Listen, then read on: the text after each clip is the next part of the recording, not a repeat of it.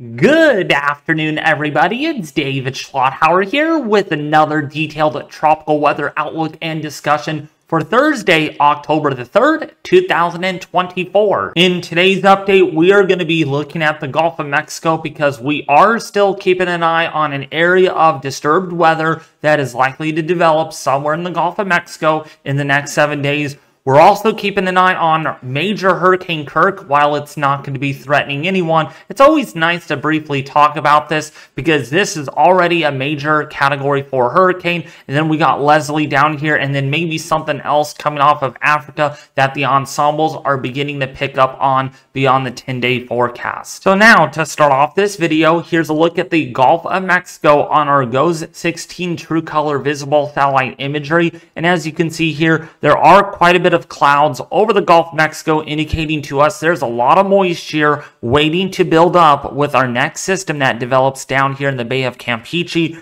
This is going to be moving generally to the northeast and then eventually could curve off towards the east-northeast towards the Florida coast here by the next 7 to 10 days. But what also you don't see here is some glitches on the satellite imagery, and that's because we did have an X 9.1 something X-class solar flare that did explode on the Earth side of the sun. So that's why there are some glitches on the imagery. Also, another system of interest, some people that like tracking these hurricanes for the fun of it because there's not really much to track on other than the Gulf of Mexico, is Major Hurricane Kirk with winds up to 130 miles an hour right now, and that CDO really shows that very well. In fact, it's been getting clearer and more circular with some lightning orbiting around that eye-like future, which tells us that Kirk is still intensifying here with winds between 130 to maybe even 145 miles an hour and pressures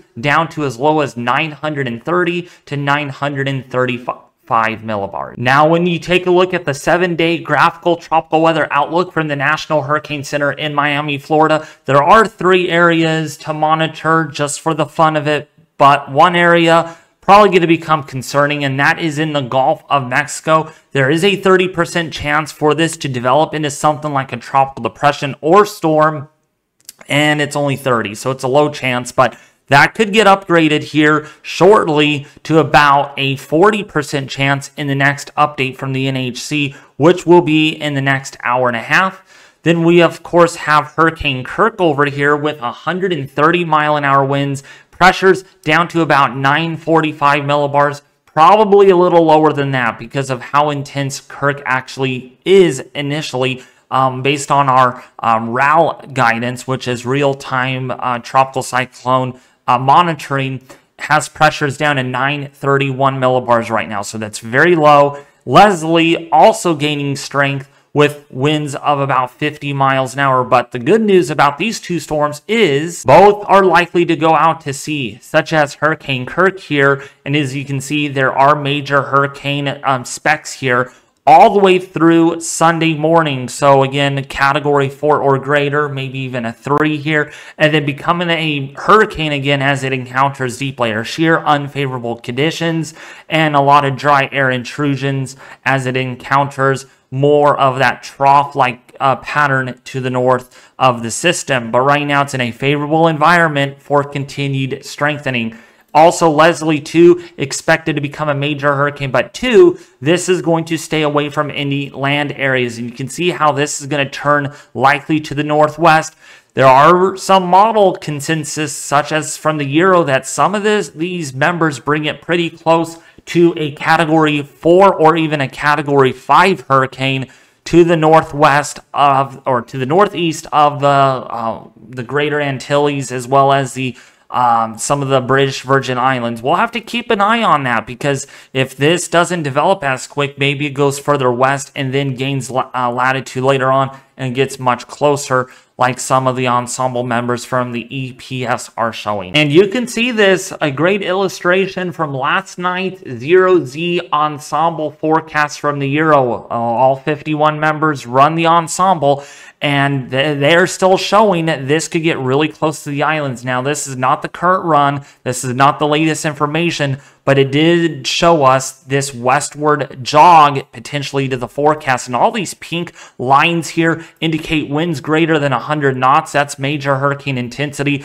And even some of these members, like over here, bring this to category 4 or even a category 5 intensity as it gets pretty close to the islands. And we saw this with Lee before. It got really close to the islands and it got become very strong hurricane Cat 5 intensity near last year. Now, on the latest run, you can see it shifted back to the east again. So now all the members are keeping this away from the islands, but still one of these members bring this really close to a hurricane near the northeastern end of the Greater Antilles here, such as the northeastern Caribbean, the British Virgin Islands, and still show this becoming a big hurricane in the Atlantic. So now, with that being said, we do have a lot to talk about in the main development region of the Atlantic. I know our 2 storms are going out to sea, but one of them again could come pretty close to the Windward Islands in the next 10 days. That's the concern in today's forecast. And then, of course, what develops over the Gulf of Mexico. And then maybe a third system coming off of Africa in the next 5 to 10 days. It's not noted on the NHC yet, but if we go back and look at our ensemble output here from the weathernerds.org website, you can see there's that third area. Some members picking that up too. That could become our next tropical storm, perhaps in the day 10 time frame, or even a little sooner than that.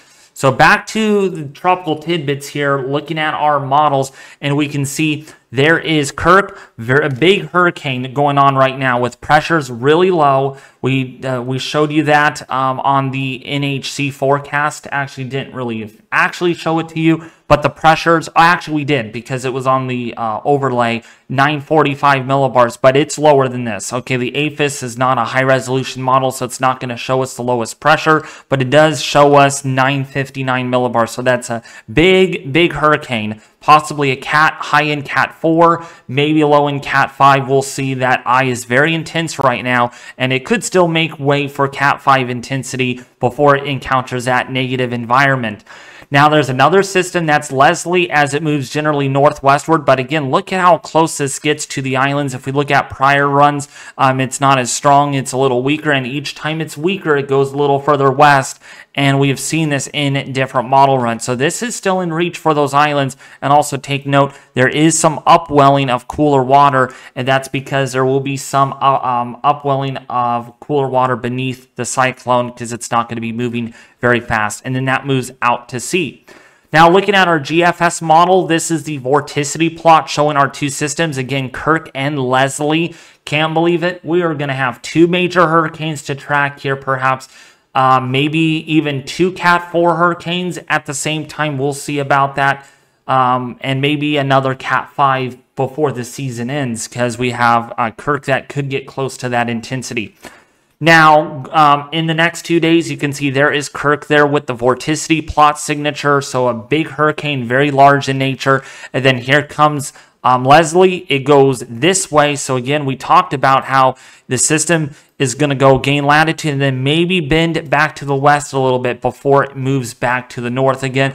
And then there is our next system. We'll look at a zoomed in view on that in the Gulf of Mexico, because that could bring in some big time life-threatening flooding and some wind concerns eventually.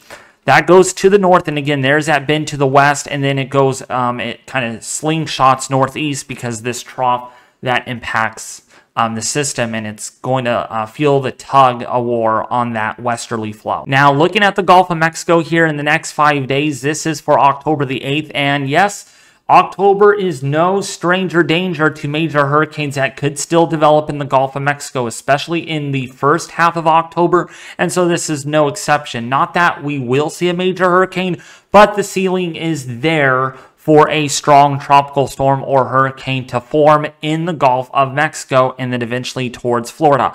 So this is by 5 days out, and we have a broad system. Now, this is tropical storm force winds here.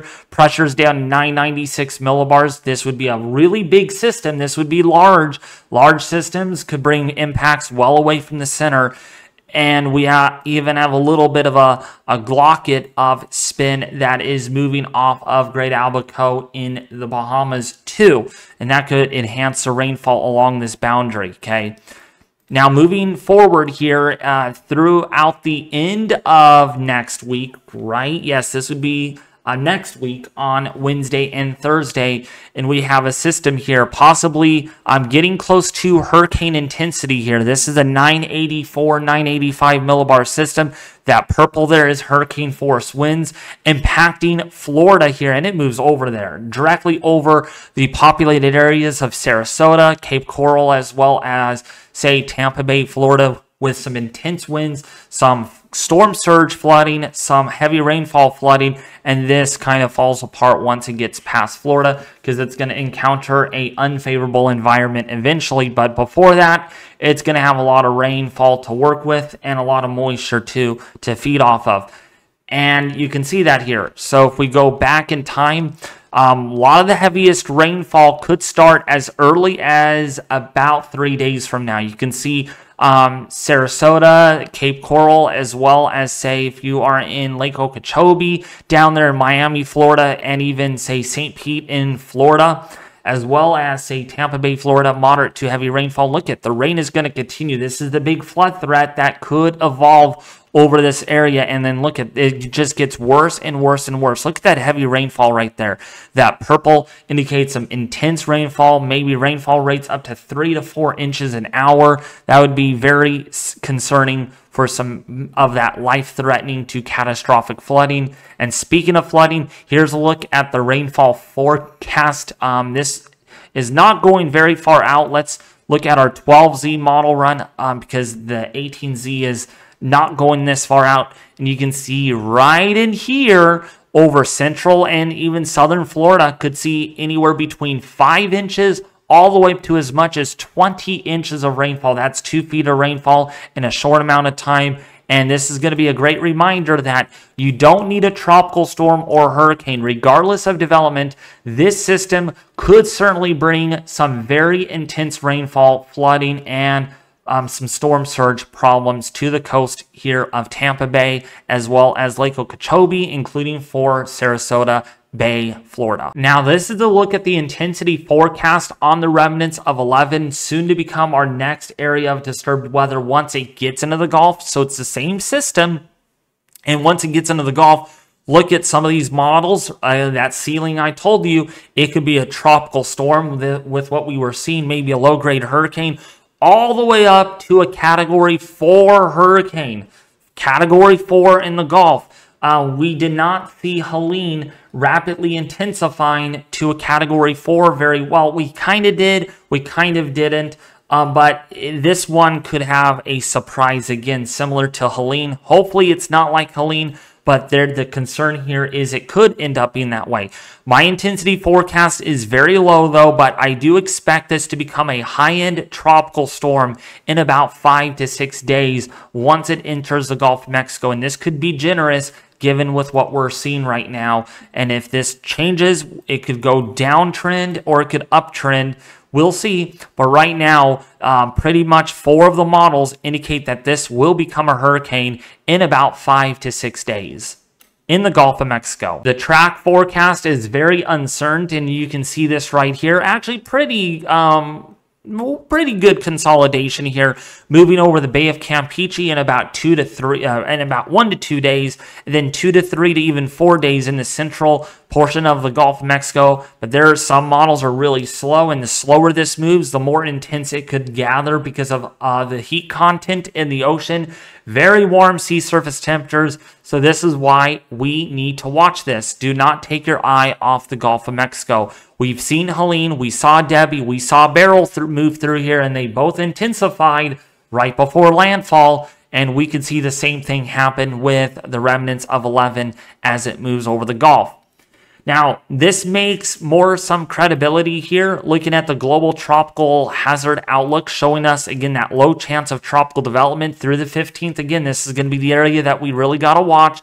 This is going to be the area we have to watch, the Central Maine Development Region. And then also later on, still through most of October, it appears here through the 3-week period, we could still see some surprise tropical development down here in the Caribbean. And if anything gets into the Gulf or goes this way, someone's going to get hurt perhaps. And there could be some devastation if we get any tropical development in a significant sense. Now, the sea surface temperatures have cooled off a little bit in the Gulf of Mexico, but remain exceptionally warm for this time of the year. It's October the 3rd, folks. This is delayed by a day, but either way you put it, the water temperatures in the Gulf are just mind-boggling warm. Very concerning here. Even so, and I want to make it clear, Helene moved over this area of very warm upper ocean heat content, and yet it did not chisel it away whatsoever. Very little, if any, because the system moved through pretty quickly.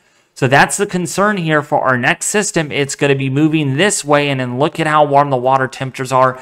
It's just bad news. It's going to be bad news, unfortunately. Looking at the sea surface temperature anomaly here in the Gulf of Mexico, running about 2 degrees Celsius above the long-term average. And again, it's not going to take much. And look at, you cannot even see where Helene went through at all. No cold water upwelled because of how fast this went through.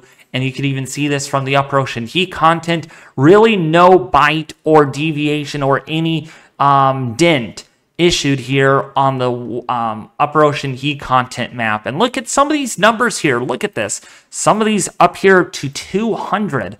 So once we get our system that forms down here, moves this way over that warm patch of water, that's why some of the models show rapid intensification in the central portion of the Gulf of Mexico. And that's why, again, we gotta watch this one. And also on the upper ocean heat content anomaly here, really significant for this time of the year. And that's why we are not taking our eyes off this system whatsoever. One quick thing I wanted to show you all, the deep layer moisture plot showing us all that moisture that this system is going to have with it. And look at where it's all at, hitting Florida. So even so, there might be some wind shear, some drier air intrusions. This is still going to strengthen somewhat, and it could, again, bring some formidable amounts of rainfall and some problems. Upper level winds, you can see some of that wind shear cutting across the system.